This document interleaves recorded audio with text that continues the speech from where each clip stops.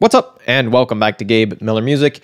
Today, I want to show you a few different ways to record/export stuff on the Novation circuit. I'm using the tracks for an example, but this will also work on the rhythm and the original. Hell, this will work on pretty much any groove box that can't directly do multi-track export, because that's the case on the circuits, which is very sad. I would love to see them implement that feature somehow, but in the meantime, we're going to have to get a little bit creative with how we record these. So I've got three different methods at three different levels of complexity and, in some cases, price. They'll all kind of build on each other. So method one, the absolute easiest and cheapest, is to use a headphone splitter and record the headphone output directly into your computer or handy recorder. Let me show you how this works. So I've got the splitter here, this end into the headphone jack, one end into just whatever audio cable, can be just totally cheap. I got this at like Target or something. And the other half of the splitter into your headphones. Now, a lot of computers will have some sort of line in / mic in is what you're usually going to see it labeled as. In this case, it's separate from the headphone jack, so just plug that in here. So essentially, this cable is running from the circuit into my computer with a split going off to go to my headphones. Because if you record your circuit just directly into your computer, like cut out the splitter entirely and just listen on your computer, you might encounter some latency, which is a delay between a thing happening and you hearing it. That is pretty trash if you're trying to do a live jam, which, if you want to make a full song, is what you're going to have to do. None of the circuits have a proper song mode, so to create a full arrangement, you're going to have to jam it out live by launching patterns, launching scenes, switching between projects, making stuff evolve over time on the macro knobs, all that kind of stuff. I'll show that in a bit more depth in just a second, but let me just say one more thing about the splitter method. The thing to be aware of is that there might be some extra noise introduced by this process, especially if you're using a cheap headphone splitter and cheap cables, and potentially your computer might have a cheap audio input as well. So with this method, you'll get fairly high quality stereo sound, but I would recommend trying to upgrade from it when you can.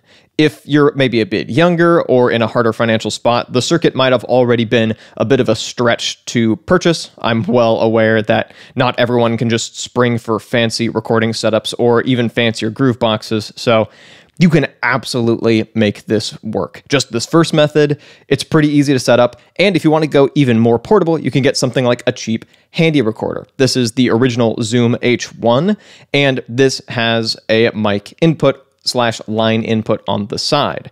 Now, I think it's mostly just a mic input, and so stuff coming into this might be fairly loud, so you'll probably want to get some sort of cheap attenuator cable. Plug this into here, plug the circuit into the other end, and that will reduce the volume of the incoming signal so that you can listen to it loudly but not have it clip. But that is the first method. Let's get into the second. The second one is to also record the output of the circuit, but this time we're going to record the stereo outputs rather than the headphone output. Got a left and a right, and you're going to use an audio interface to do this. For those of you unfamiliar, an audio interface is the main device that people are going to use to get external sounds recorded into their computer. It's like an external sound card, a go-between your computer audio and external audio. Like, it's also got ways to connect speakers to this or a headphone jack, and it's got inputs for recording stuff into it. There are a lot of companies that make budget audio interfaces out there: Presonus, Focusrite, Audient, and that's who makes this one. It's the Evo 4. It is fine. And so it's got two inputs on the back, one input on the front. I am running stereo ins, and then I've got these two just regular guitar cables. All I have to do, plug them into the output, run the other ends into my audio interface, connect that to my computer via USB, set that up in Reaper. Also, I should have mentioned, you can use any DAW for this entire process. Reaper, Audacity, Logic, Pro Tools, you know, anything, essentially. So I run the stereo audio from the circuit into the audio interface, plug the audio interface into my computer, and once again, just jam out a song. So now that you're actually recording the circuit, let me quickly run you through the various tools you've got to actually do some live jamming. First of all, you've got mutes and unmutes. Pretty self-explanatory to bring in elements right away. You've got pattern launches. And those will come in right in time with the music. You've got the macro knobs to shape a sound in real time. And if you want to launch multiple patterns at the same time, you can use scenes like I mentioned earlier. So I've got this in a state that I like. So I'm just going to go to Mixer, hit Shift. These will turn gold. I'll select this one to store that scene. So now this combination of patterns will live here. I can select another scene. This one's empty, and I can set my patterns to be whatever I want. Go back to Mixer, hit Shift, make this slot populated with that. So now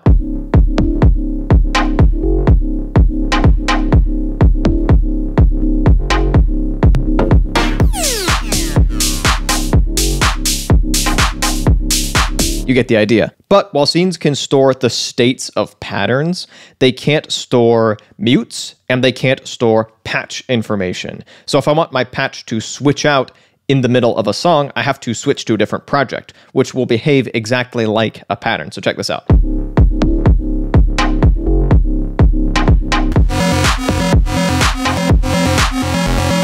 Okay, stop that. Kind of a weird patch to use for this, but hopefully you can see how powerful that will become.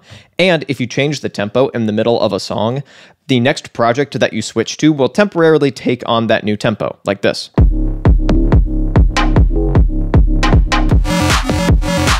But if I leave it without saving, it will return to its original tempo.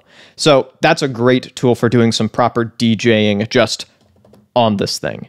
Same deal with the original circuit and with the circuit rhythm, although the original circuit didn't have scenes and it gave you the ability to chain patterns properly out of order, which you cannot do on the tracks or the rhythm. The closest thing the circuit tracks does have to a song mode is the ability to chain scenes together. So I've got 3 scenes set up here. Just select this one. Bop. Now it'll just run through these in order. So if I'm somewhat strategic in how I set up my scenes, I can even do stuff like duplicate an entire scene. As you saw here, I could build up kind of a song mode arrangement just running through these, and that'll remove a lot of the risk associated with doing something completely live. But I hear you saying, what if you want to stem out your tracks so that you can mix them and arrange them in post? There is no direct way to do that, so we're going to have to do it the long way.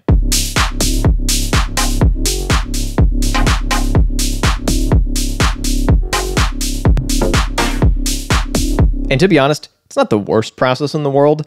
You can do it fairly quickly if you're strategic about it. So let me show you how I would go about recording the individual tracks on a circuit. So I'm going to mute everything. Let's start with the kick. That's usually where I like to start because then I can go into the audio file that I've recorded once I'm done with this process, find the very first hit of the very first kick, snap to it, and then snap that to somewhere on my DAW. Some people will like to actually sync their circuit to their DAW and have them be perfectly synced up. That seems like too much effort to set up to me, and I like low friction setups. So I'd rather just start with this, let that run a bit. It's still going continuously, remember? I'll let that run.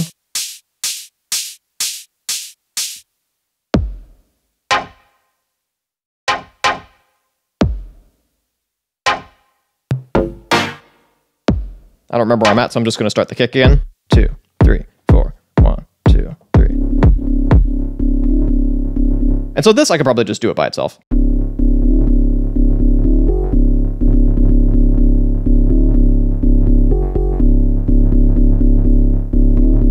Sounds a little less good without the sidechain. A little trick for actually translating the sidechain while this is soloed.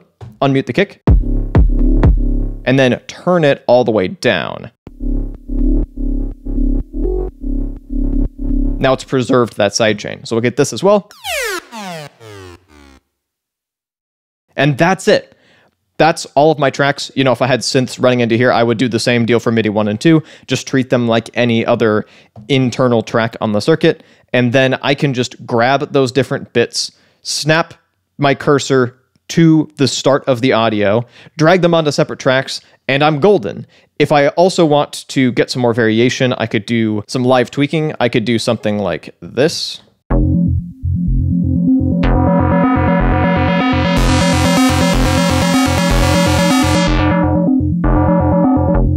And then just stop that. Use that as well as a little piece of my arrangement. It takes a little bit of thinking ahead, but you can do this process fairly quickly. And that is how you're going to get individual tracks. One little bonus method for getting separate tracks out of the circuit is to actually disregard the internal sounds entirely and record the MIDI instead, because circuits can export multi-track MIDI. To see what MIDI channels this stuff is living on, hit Shift, go to Setup, and you can select each track and see which MIDI channel that's living on. In this case, all of the drums are on one MIDI channel, and you cannot change that. They'll just all get sent to the same thing, so be aware of that.